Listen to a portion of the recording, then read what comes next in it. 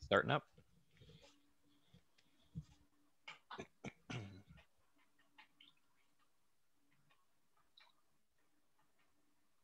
And we're live. All right, hi everybody. We have a slightly more conventional set of lectures this week because these lectures don't exist yet. They're about to exist. So, and the notes actually didn't exist yesterday, but kind of exist today. So, I'm working hard to try to get those out. I think they're actually, for today's lecture, in fairly good shape. So I want to talk today about model-based policy search. So I'll explain exactly what I mean by that. There's kind of a theoretical side to it, and then there's some nice results that have come up even in just the last few years, and it's an active place for sort of theory and control and reinforcement learning. And then there's some just practical things that, an algorithm that you might try, and I'll try to show you, I'll give you a little taste of both today. So the plan here is to do sort of the basic formulation, make sure we understand the motivation. Why would you want to search in the space of policies instead of alternatives like we've talked about, okay? The special case that I want to dig into, since we know and love it, is the linear quadratic regulator. What would it look to design a linear quadratic regulator in this different algorithmic style where you're trying to do gradient descent directly on the parameters K of the feedback controller? And the punchline, and to give it away here, is that that problem is actually non-convex, but it turns out to be okay, and we can do gradient descent. There's theoretical justification for it having no local minima, which is one of these great examples. But there are also counterexamples that are pretty simple problems where we don't expect gradient descent to do well, and I'll go through one or two of those. And then finally, I'll give you sort of an algorithmic tool of trying to use some of the same machinery we used for trajectory optimization, but to do it to, instead of optimize a trajectory, optimize the parameters of a controller. Okay, so like I said, the notes are starting to wink into existence. I think they're in pretty good shape. I'm sorry that I hadn't linked them on the calendar yet because they didn't exist, but I'll link them tonight because I think they're hopefully useful for this part of the lecture. Okay, so I want to spend most of the time actually, I want to start off sort of on the whiteboard here. Oops, not that one. This one. Okay, what the heck do I mean when I'm talking about policy search, right?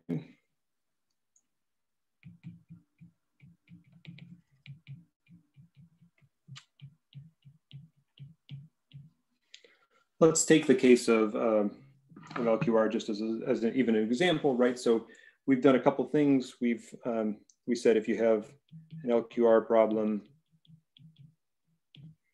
and a cost function, you'd like to minimize the long-term cost.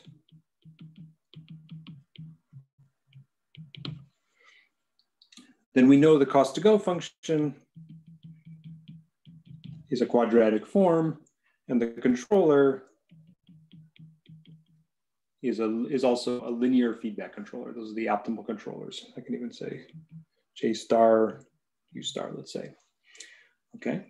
And as a result of that knowledge, our best tools so far, we've always started by solving for, step one is sort of solve for S, right? And then step two, once we have S, back out K, right? The K is that goes downhill as fast as possible given the cost to go function. And actually, if you think about it, in most of the tools we've used so far, trajectory optimization is the counterexample where we looked at the control actions directly on the trajectory, but anything that was a feedback controller, we really focused on coming up with the cost to go function or the Lyapunov function, or we're trying to find some nugget of a like an energy-like function that describes the feedback controller implicitly, because then once we have that, we can just go downhill. And there's a lot of things to like about that. There's, it feels like exactly the right thing to learn about a controller. It sort of tells you exactly what you need to know about the future, nothing you don't need to know. It's like a scalar function that tells you everything. It's a great thing, and the dynamic programming is a great thing. Okay, so what we're going to talk about today is, what if we don't solve for S? We instead search for K directly.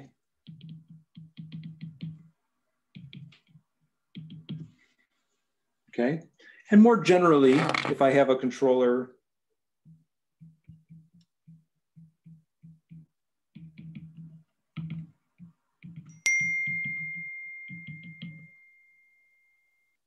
that's going to be a problem. Oh, okay, so if I have some control law pi with some parameter vector alpha,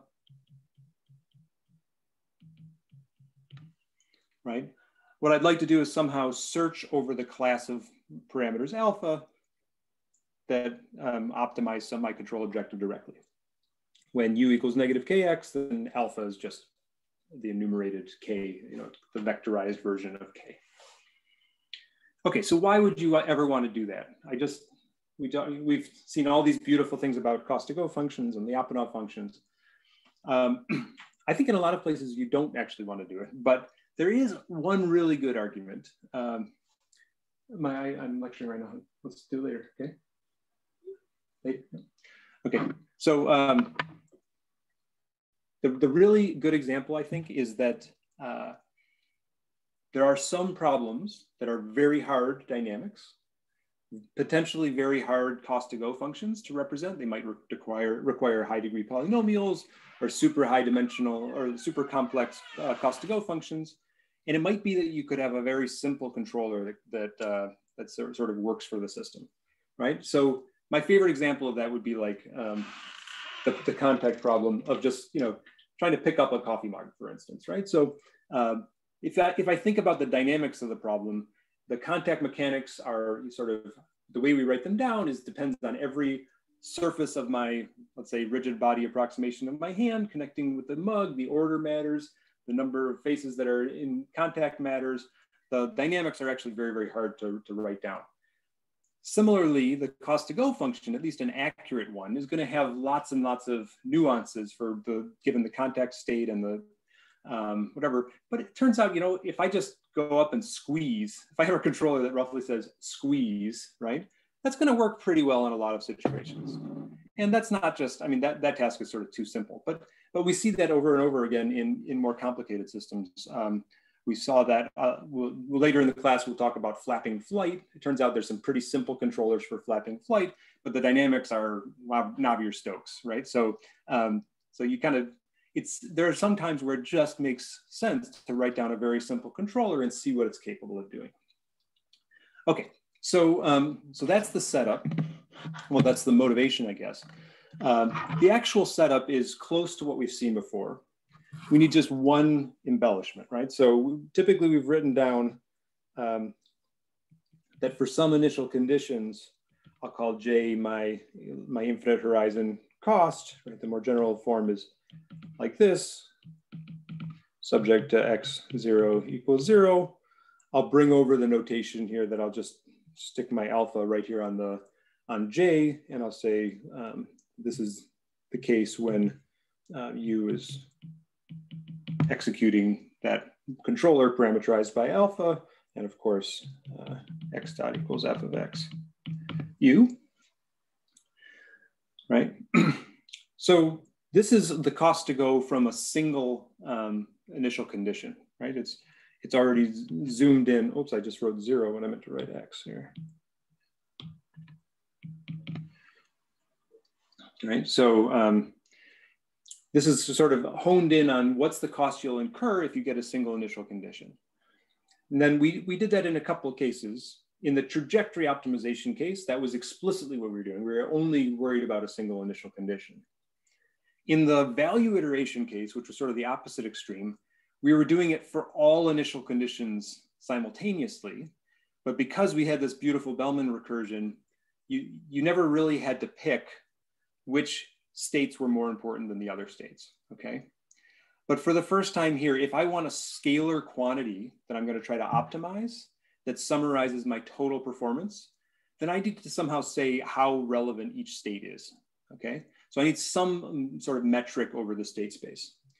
And the natural one, although we're not going to think too much about stochastic dynamics until later in the class, the natural way to think about that is you put some score over your states, saying which ones are important, which ones aren't important. And sort of the natural score would be to write a distribution, a probability distribution over what are my initial conditions, right? So, and then you'd like to somehow maximize the expected value of your performance, okay? So the way we'll write that is we're going to try to write a min over alpha, the expected value of J alpha X, where X now is drawn from some initial condition distribution.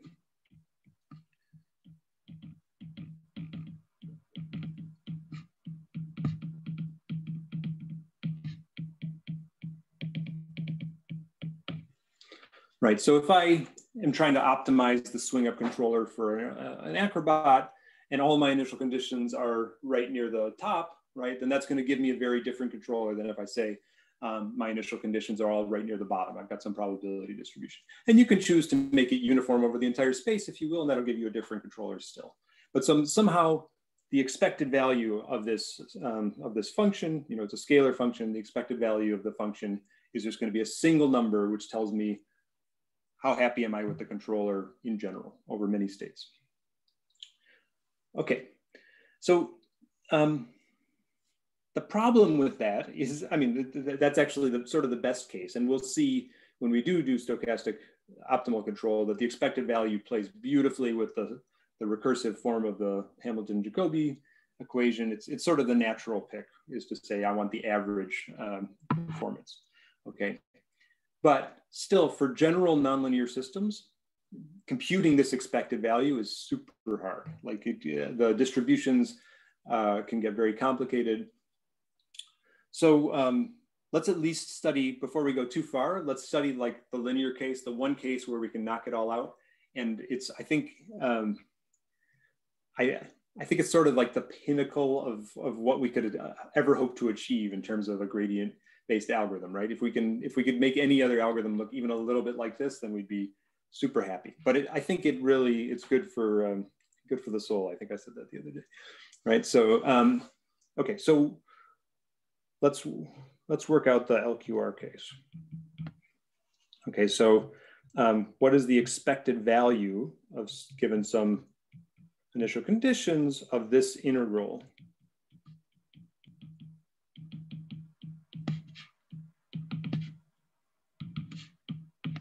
Okay, let's choose, this is of course subject to x dot equals ax plus bu in the LQR case. And let's choose x0 so that basically x of 0 is drawn from the normal distribution with 0 mean and just some covariance. I'll write it as omega. Okay, so I'm gonna have a Gaussian around my origin as the initial conditions. We're not gonna do stochastic control yet. This is, there's no other randomness in the system. It's still a completely deterministic system here, but we'll just say we don't know exactly what the initial conditions are gonna be. We'd like to optimize it over a function of, over some Gaussian around the initial conditions. Okay, this is a special case of something called H2 optimal control, if you've seen it.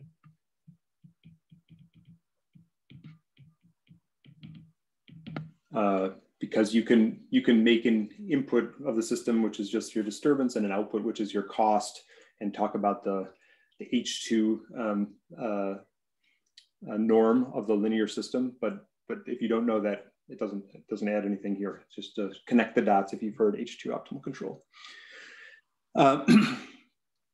Okay, so then how do we go about computing that form? Now, you might know that one of the magical things about linear systems and Gaussians is that they play beautifully together. If you start with an initial condition of Gaussians and you push it through a linear dynamical system, then your distribution stays Gaussian the entire time.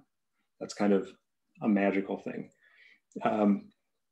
So it turns out, if we think we can, the magic again is that always that we can integrate a linear dynamical system in closed form, even though we can't do that in general, right? So let's just think about the implications here. I have x of t is going to be, in this case, since I have also u equals negative kx, my closed form solution of the linear dynamical system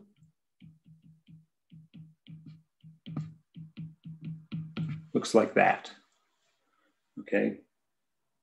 So you've seen in differential equations classes, e to the at kind of stuff, and we've seen the matrix form of that, although with, we've only in passing, it's come up a few times. This is just the matrix form of it with the, A minus BK as the closed loop dynamics, right? I can write the closed loop dynamics as just A minus BKX. Okay, so that is the solution to the differential equation. It turns out then that if you want to write the covariance of the differential equation, and actually what we end up wanting to write is the expected value of the integral of the covariance. Whoa. That looks like a scary thing to have to compute. And it turns out to have beautiful, simple solutions. Over and over again in linear control, you see these quadratic forms appear, and they have nice solutions, almost always in the form of a Lyapunov function. But let me just sort of pull you through the steps here. Okay, we have good solutions to this.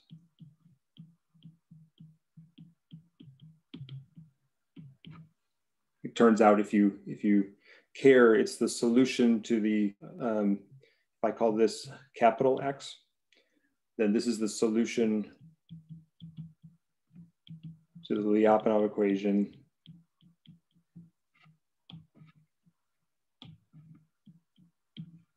which is, what is it going to be? A minus BK X plus X transpose A minus BK plus omega, which is my initial conditions, equals 0. So that's one of these Lyapunov equations, just like we solved for when we were finding the Lyapunov function itself, same form of the equation. And we know how to solve, we have good solvers for this. So we can find our X, which is the integral of that. The proof that that Lyapunov equation computes this, this sum is, it's not hard, but it's probably not worth me going into. I linked to like a Wikipedia, it comes up in the controllability Gramian and observability Gramian. It's the same sort of Lyapunov function. But the point is, for the last time, we will be able to integrate not only the dynamics forward in time, but even the covariance forward in time. We're going to be able to push our distribution forward in time. And then we can do a little magic with the cost function. So I have this X transpose QX plus U transpose RU. That is a scalar function, right? There's a bunch of vectors flying around, but the whole thing computes a scalar cost, right? So I can change it by, I don't change it by taking the trace, right? The trace of a scalar is just the number back. But the trace has these nice properties where I can start rearranging things. I can take the trace of the first term plus the trace of the second term and rewrite this as Q of XX transpose R of UU trans, well, let's do it the other way. Let me substitute in X right away.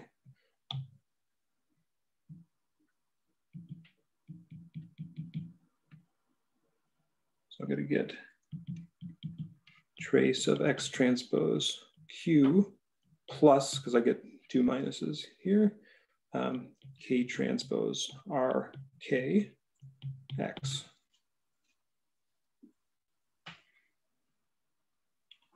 And because of this cyclic property of trace, this is something that you'll just see it's a trick that comes up a lot. I can twist my matrix multiplies around in the trace operator.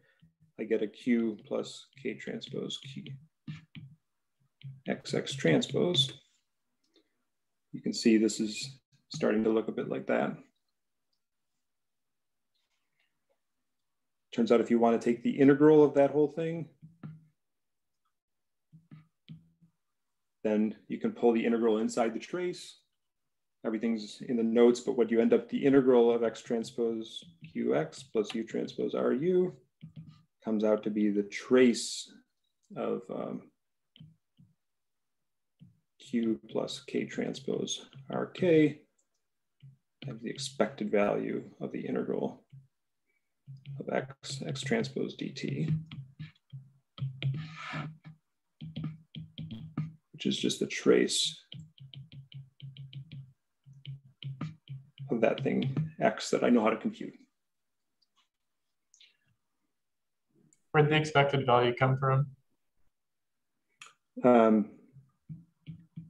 It was written above, and I forgot to write it here. Thank you.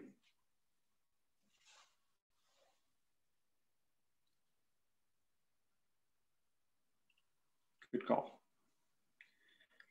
So I don't really want, I mean, I want you to care about the algebra sometime, but right now, the point here is that I've taken a fairly complicated thing, which is the distribution of initial conditions pushed through a system, a linear system in closed feedback loop. And I've tried to ask, what is the performance objective integrated over time, given those initial conditions? And the answer is, of course, going to be a scalar, and it's a scalar that I can just compute. I don't have to sample, I don't have to do anything. I can just compute exactly. If you give me a K, the exact cost to go, or cost you expect in the expected value here is given by this number. Okay. Because we have that beautiful closed form expression, we can understand the LQR case better than we'll understand the general case.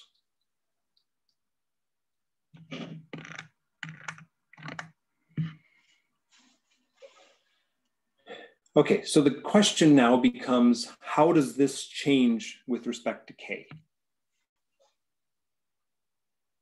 Right, so in particular, if you give me a K and I want to fiddle with that K and understand how this term changes, what are my prospects? Right, that's the question. The next question. And there's a couple things we know. I would love to just tell you it's convex in K. It looks kind of convex in K, right? Because there's a quadratic in K here. But remember, X, maybe I could even write X depending on K here. If I don't want to get the notation too confusing there, but X has a dependence on K, which if I was using LaTeX, I would write nicely, but on my, there, maybe I can use multicolor here. X depends on K. It's the solution to this Riccati equation, the Lyapunov equation, which depended on K. And it depends in a bad, sort of a non-convex way on K, okay? Not to mention it's gonna be multiplied by then quadratic form of K. So we know actually that this objective is not convex in K. Even more so, the classic sort of result is that it wasn't like you chose a bad objective. It's not like the LQR objective was suddenly made it hard. It's actually that if you just think about linear dynamical systems closed in a feedback loop with a controller K, then the set of controllers, some of those Ks will make the system go unstable. Some of them will make it go stable to the origin, right? If you just look at the values of K that make it go stable to the origin, even that set is not convex. You can pick controller 1, goes stably to the origin. Controller 2 goes stably to the origin. Take the line between them in parameter space, pick something like in the middle, and you can find a controller that the system will blow up, right? So if you're in general trying to just tune K,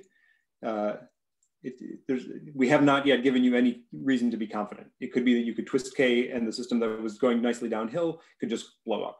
It's known that it's not convex in that. And I gave us a simple example. I spent like a long time trying to find sort of a nice plot that I could make that showed you the landscape. And then I realized that the theorem is actually that you need to be in at least 3 dimensions to have it be non-convex. So I was fighting theory, and I wasn't going to find a pretty plot. But I gave you simple numbers, I think, and you can check them if you like. Okay, so the set of stabilizing controllers, right?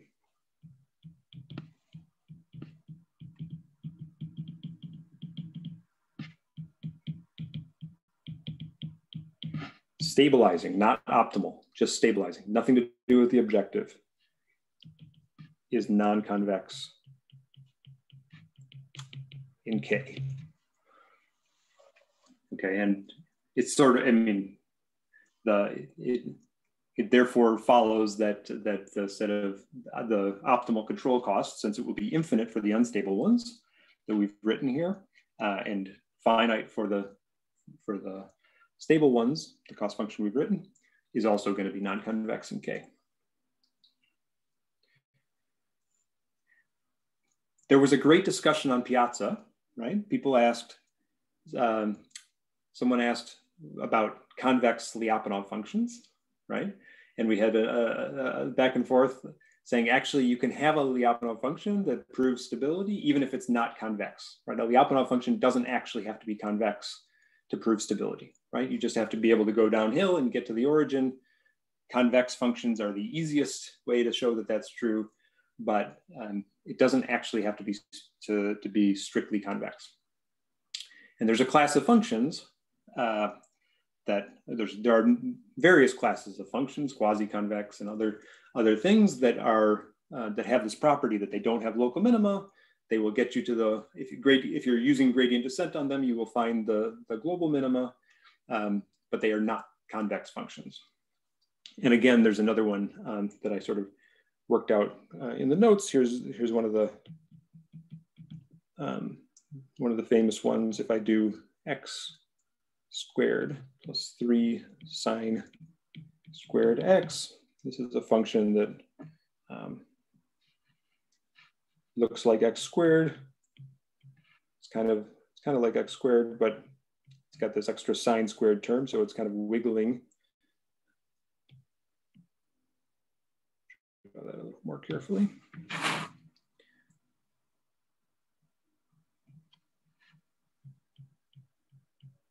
If that's my x squared, then it starts going like this, and then it goes like this. It kind of chases the x squared thing with this extra sine term on top of it in both ways. Okay. So with this 3 nicely chosen, right, then it happens that the sine term, this is the place maybe you'd worry about, right? Where it's not convex in the sense that I can pick this point, the line between them is below the actual curve, right? So it's not a convex function. But if I start gradient descent here, it'll roll right through that and go to the origin, right? And you can show the conditions that you need sort of to verify that that thing is actually not going to have local minima.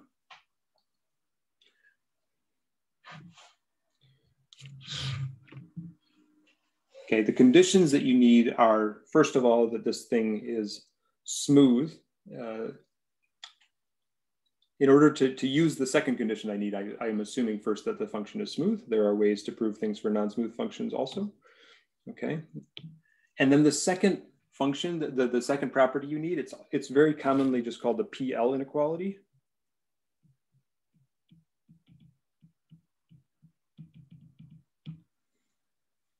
It's the Polyak Lejewski.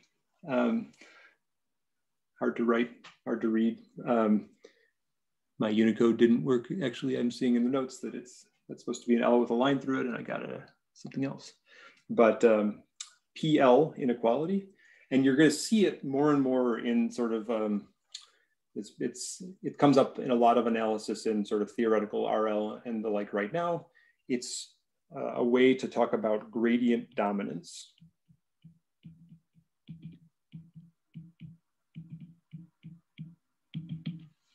Which basically says you want your gradient to increase faster than some quadratic function. Okay, I'll write it down carefully, but I want you to more have the intuition than get bogged down in the details here. So if I can say for all x that the magnitude of my gradient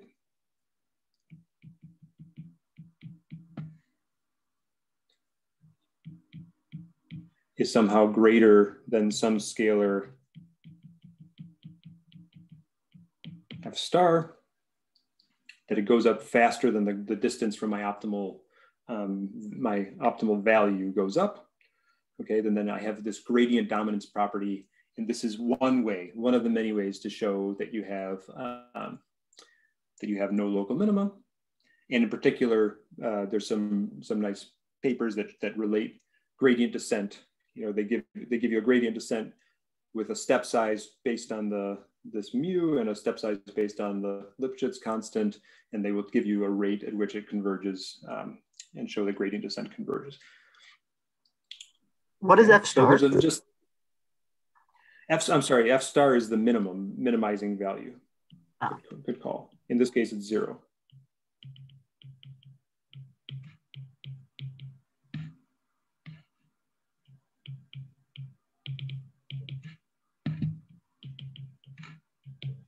Argmin f of x.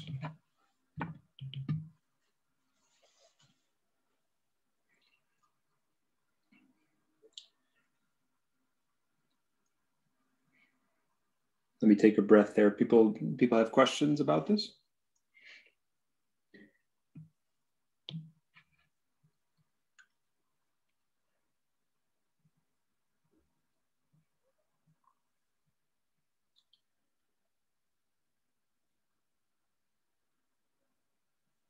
This is a general statement about functions and having no local minima.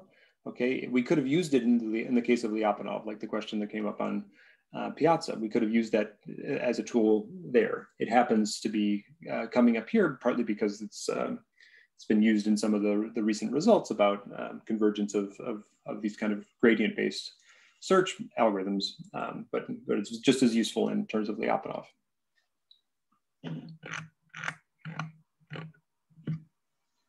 I had sort of fun. It turned out to be that proving that this had a Lipschitz constant was easy. Like it was easy to bound the sign term and whatever and find L. Okay, this one to actually find a mu and make a convincing argument that I had found a mu. Well, I didn't see it quickly in messing with the equations and trying to think what I could bound the trigonometrics and the like. So I thought, oh, maybe I can write a sums of squares program, right? That would be good, right? I could say find the largest mu such that this inequality holds. Unfortunately, this it could have been true that I could have found a sums of squares program that worked. Given sort of using sine and x as independent variables, but it didn't. I wasn't able to. I think so. The fact that x appears both by itself and inside the trigonometric, that is something that I can't express in sums of squares. So I ended up pulling out a different verification tool, dReal, which is another verification tool.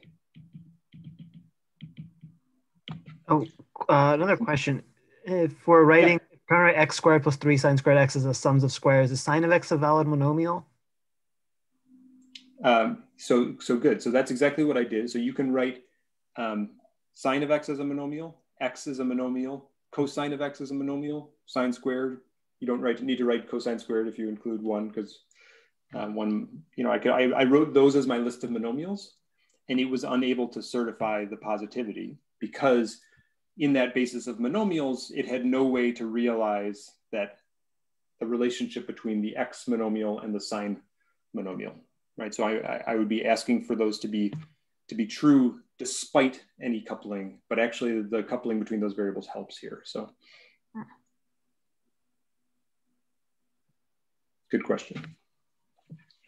But there's a nice set of tools that people use for verification. DReal is another favorite, and so I gave you a DReal certificate that mu equals 0.175, at least on the reasonable, doubles up to some reasonable number, and I could easily bound the infinite case. Okay, cool. So that's the intuition of a function not having no local minima, and the result, which I will just point you to the paper for, is that it turns out if you're searching, if you this cost function that we wrote, this complicated cost function with the trace of you know, q plus k transpose r, you know, this you can actually show for any sub-level set of the of this cost, that it satisfies the PL inequality and therefore has no local minima. So that's pretty cool. So basically it says in LQR, we know how to search for S. You don't have to. You could just write down K, do gradient descent, take your initial K. It'll only go, it'll go downhill. Gradient descent will go downhill if you choose your step size appropriately, carefully, potentially. In particular, K won't go and blow up on you and make your system go unstable, right? And it'll eventually get the global optimal solution. When I remember when the result came out, there were, you know, there were people in the room like, "That's awesome! I didn't know that." I was surprised. And then there were a bunch of people who'd been thinking about controls for a long time. They're like, "Yeah, we need that," because I guess you know, there's just this intuition people have about linear dynamical systems and the existence of convex reparameterizations that sort of imply that this must have been true. But it's super good. And it's super good for the RL case because what it suggests is if you didn't, even if you didn't have A and B, you didn't have your model, there's a chance, and people have done additional work to show that the model-free version of this enjoys some of the same properties, that you could just try and do sort of reinforcement learning directly on the parameters K and have that work, right? Where that's easier than potentially learning a cost to go function or a Q function and trying to find your controller backwards from that. Okay. You can actually, even for the LQR case, one of the things that made that result go is that you can actually even take the gradient directly well, not closed form, and by solving the solution of a Lyapunov equation. But this is just, I think, a really beautiful case of what it would look like to do gradient descent directly in the policy parameters K. And we can say strong things about its convergence, and it's a perfectly good algorithm. I would love to say that this result is true in general and that you should be able to do search in the policy parameters and it'll just work, right? That everything's as good as LQR, but there are similarly simple examples that just don't work. And we know that they don't work.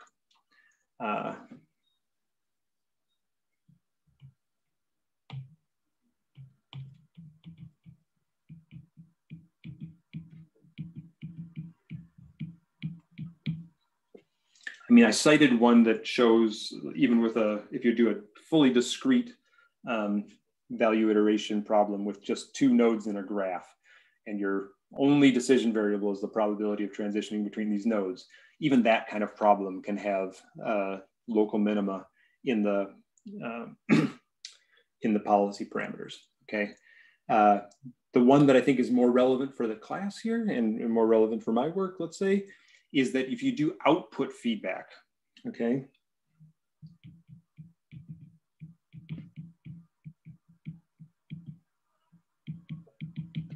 In particular, static output feedback. then this is a case that's, that looks very similar to LQR and it just doesn't work and it's not going to work. Okay, so let's just change the problem a little bit. So I got x dot equals ax plus bu. Now I have y equals c of x. So I have sensors y, okay? Otherwise, it's the same thing. But now I'm not allowed to go directly from state to action, but I go from sensors to action.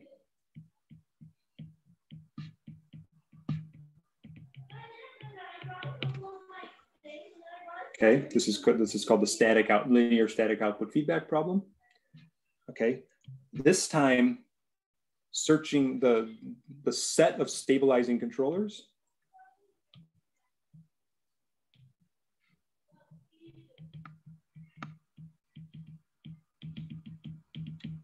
Stabilizing again, not even for this cost function, is in general, can be, I should say can be. There are certainly instances a disconnected set.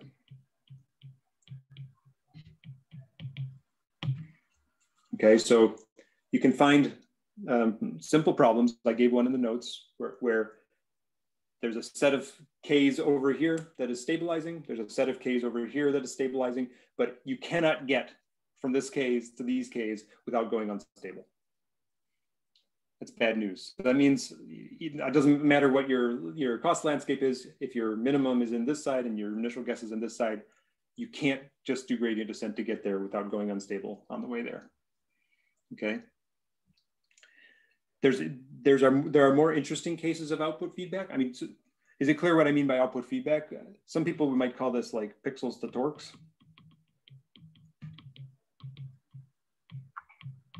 Right, a direct mapping from sensors to actions, right? You might do it with a neural network. This is just doing it with a linear map and it's already bad. I'm sorry that I just noticed the chat was there. The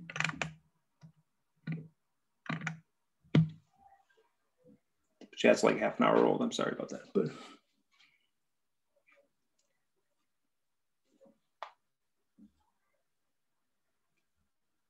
I'll answer those questions at the end since they're a little stale. I apologize, I didn't see them. Okay. So is that clear? It's that there are many problems for which the gradient descent is just not going to work. Now, here's the part where I'm honestly torn. What I don't know is, I think the control theory community, I think, has largely not focused on policy search type algorithms, right? There are some hardness results like this one, which says searching for K for a static output feedback is NP hard, right? And people sort of know it's bad in the general case. And so it's kind of doesn't make sense to search in K. And then the RL folks came along and started searching directly in K and used deep neural networks. And they started, having great empirical success. And now, so everybody's a little torn. I think I'm a little torn, right? So the big question is there something happening today that is different, like maybe over parameterization in a deep neural network makes this okay again? We're trying to understand that. That's one of the big important questions, okay? Or maybe the worst case analysis that we've kind of done in controls is just too bad for the real world. And like the real world doesn't give you problems. Like if I say this result must hold for all possible A and B matrices, right? There are some A and B matrices out there that are just really bad. They've got like, open loop poles and zeros that are kind of interleaved. There's just really bad numerical things hiding in all A and B. And it might be that like, mechanics just doesn't give us that, right? That the problems that we actually have to solve in the real world are of somehow an easier class. And so that is, I think, one of the big questions is, can we say something that's not a worst case analysis? Can we talk about distributions of problems where gradient descent works well, or families of parameterizations where gradient descent would work well? But I do think, although people say it's working, these kind of search algorithms are working in practice, And they say, well, of course, it's because of deep network parameterizations and over parameterization. I think there's a gap in practice. The networks that people optimize with these methods are still fairly small. I don't think they're in the over parameterization regime often.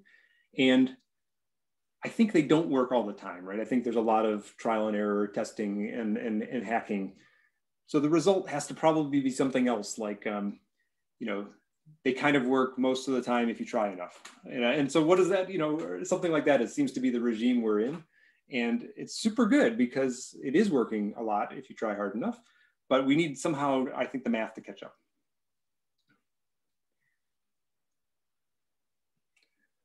Okay. So what does the more general case look like, right? So if I want to min over alpha E of X drawn from X0 of my long-term cost, right? I'll just write it as J alpha X. Well, I can write it out too. Expected value integral 0 to infinity of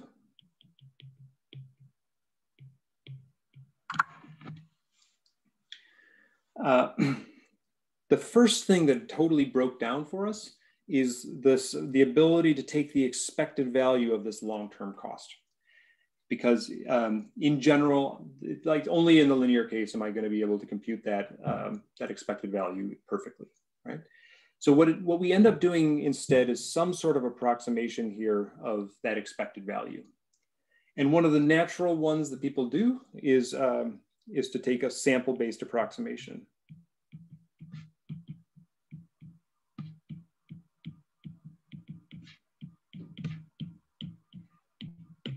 Call it a Monte Carlo algorithm,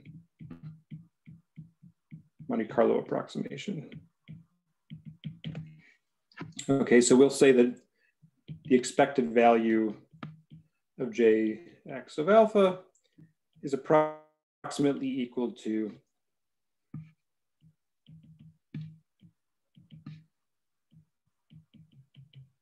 oops.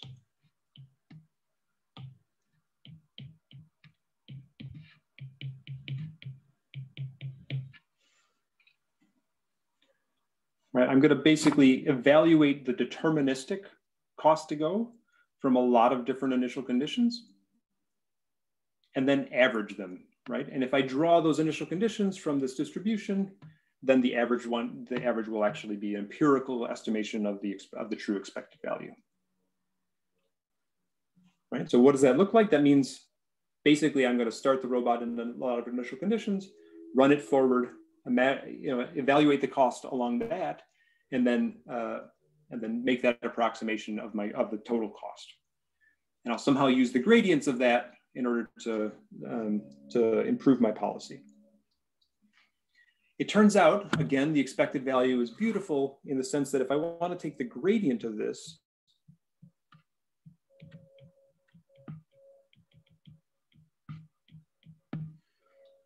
then the gradient will slip right inside the sum or the expected value, right? So it's the equivalent of the gradient of any one rollout summed up.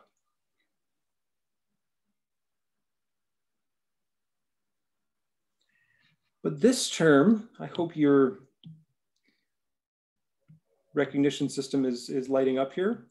This is exactly the thing that we computed when we did trajectory optimization.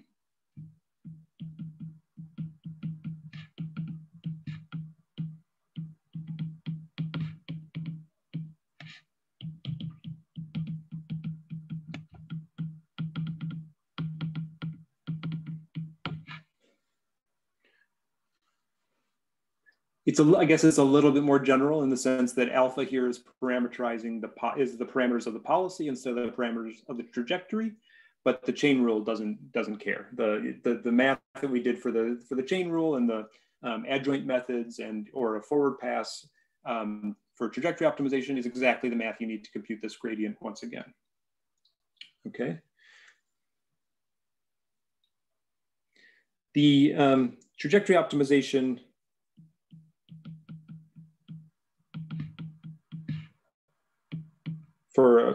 works for sort of for finite horizon problems.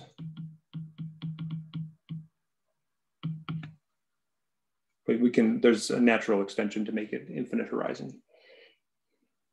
But if we think about it for finite horizon costs, I want to minimize the expected cost for the next 10 seconds with a feedback controller.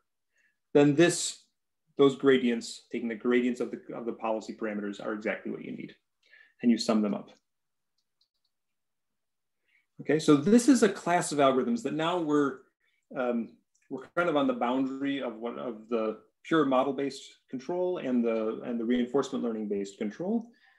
In reinforcement learning, we would tend to not be able to try to compute this term exactly with the gradients of the plant and the gradients of my cost function and the like. We would use less of those gradients. We would assume that we don't have access to the model in the model-free reinforcement learning, but the model-based algorithms take those gradients just like you would in trajectory optimization.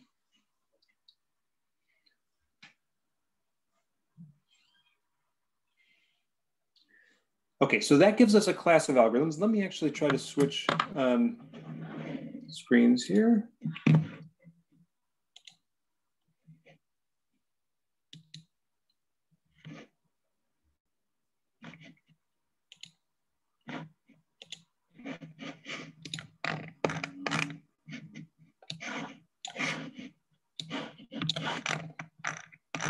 This is all pushed to the notes, and it's a bit of a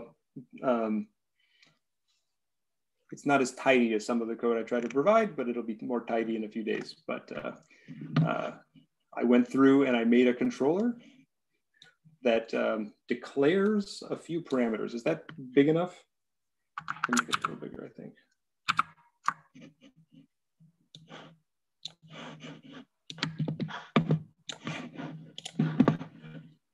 So the systems framework that we have in Drake allows you to declare parameters.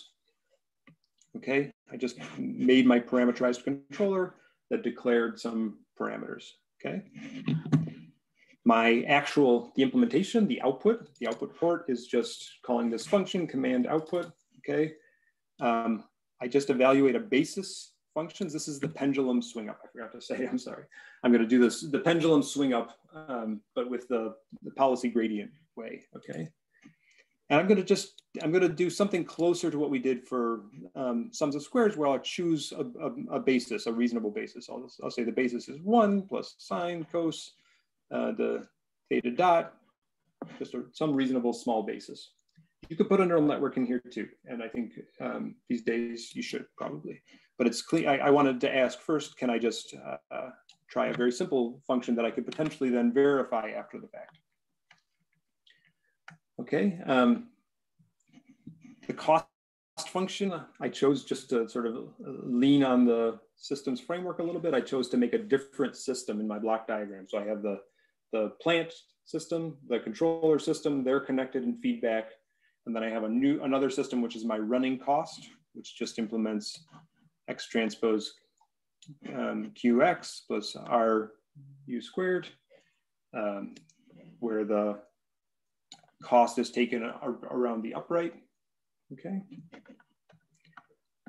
And then, sorry to scroll a little bit here, but when I put it all together, I'm going to add an integrator in there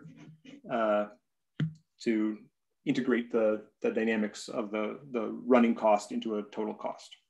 Okay, so I just wired this thing up in a block diagram form in order to have exactly the cost that I care about computed in the output system. Okay, how can I help you be less confused? Okay, I saw it come in this time. Oh, so you have this, the gradient is with respect to x? Mm-hmm. Oh, the gradient is with respect to alpha.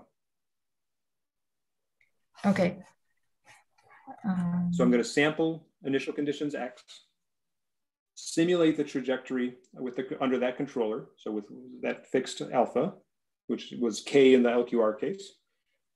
And then I'm going to ask the question, if I had changed, if I had made an incremental change to the parameters alpha, how would my cost have changed?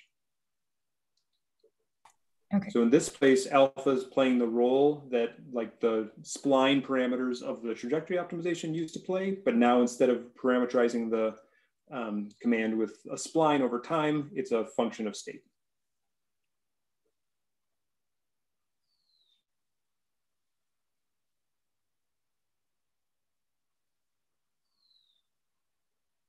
Okay, all good. Cool. I didn't need to for this such a simple problem. I could have just used gradient descent, but I thought I should go ahead and give an example of how you would use the autodiff tools in Drake and connect them with the autodiff tools pipeline in PyTorch. So I just I just made a cost function in PyTorch which runs the simulation 50 times. That's my Monte Carlo samples of my initial conditions. I'm going to choose 50 random initial conditions, run advance 2, compute the, take the gradients out of my simulation at the end, and give it back to PyTorch. So that sort of integrates the two. And then I can use the PyTorch optimization. I chose Atom this time, but I can use the suite of optimizers that come in PyTorch and write a very simple algorithm to do my search. So let's see what it does here.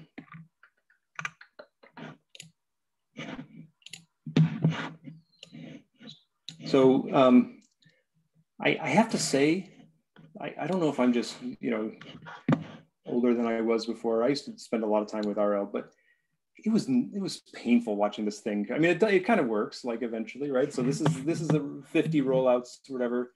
But it took like a long time to run, and it's still kind of only working, and debugging it and tuning it's a pain in the butt.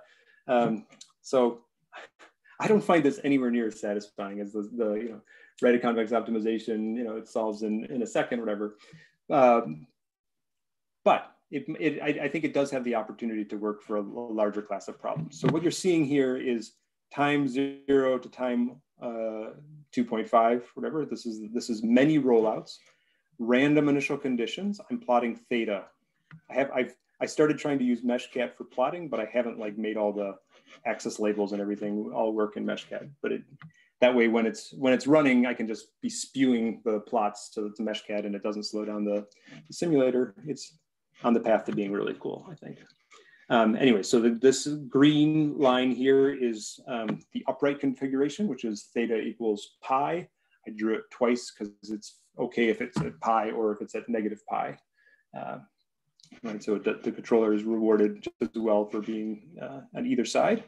Okay, and after running for a little while, it finds some parameters that, given initial conditions near the bottom, find its way to the top. And I mean, I can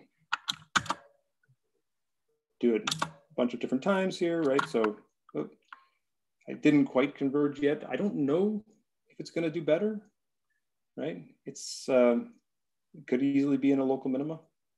It does pretty well.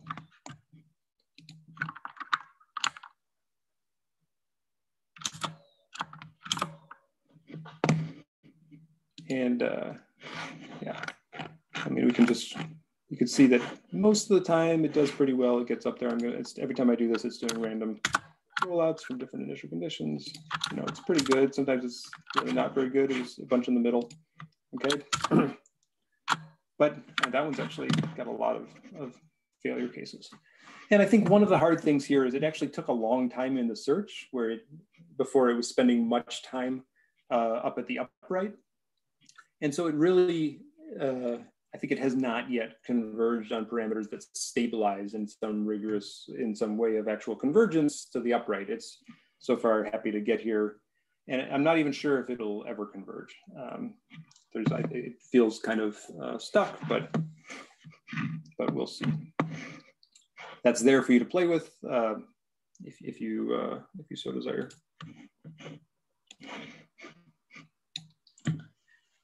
Any questions about that? I had a question about something we talked about a little earlier. This. Okay.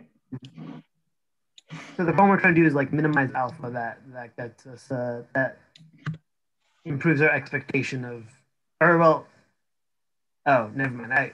That answered my. I thought we were doing an argument of alpha, but we're doing a minimization of the expected cost.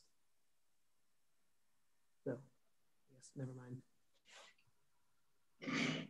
AJ, sure. Why don't we do that? Yeah. Yes, I think it's directly argument of or it's